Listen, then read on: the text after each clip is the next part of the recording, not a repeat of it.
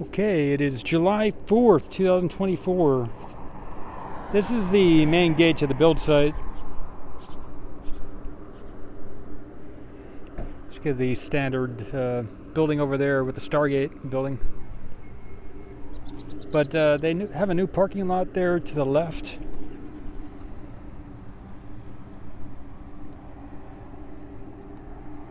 Looks really good. And they have a few of the pieces over there to the tower. No. Two of them side by side, maybe one or two behind it, and a few beyond what we can see.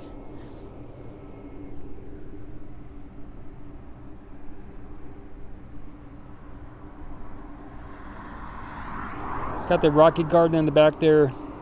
You can see three rockets.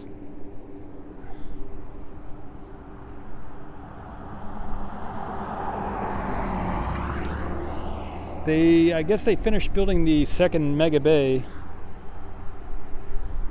higher and wider than the mega bay. We've got the high bay on the left, and then there's the higher and wider bay just beyond it. And then right in front of us, we have that new building structure. And then to the right, we have the new Star Factory, or I'm not sure what it's being called. Really, really nice. I like the shape that they put to it.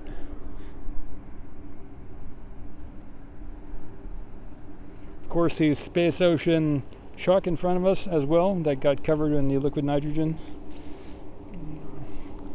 And down the way, that goes toward the launch site, down that way to the right. But just wanted to cover this, get a shot of the new factory. I haven't been out here and taken any video of this yet, so.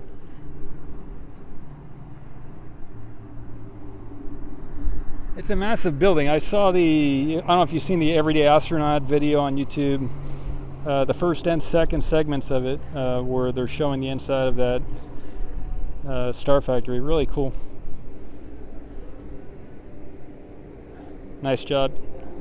Nice job, everybody involved in making that video. That was a good one. And that's about it. On to the next one. Thank you. Happy July 4th, and thanks for tuning in.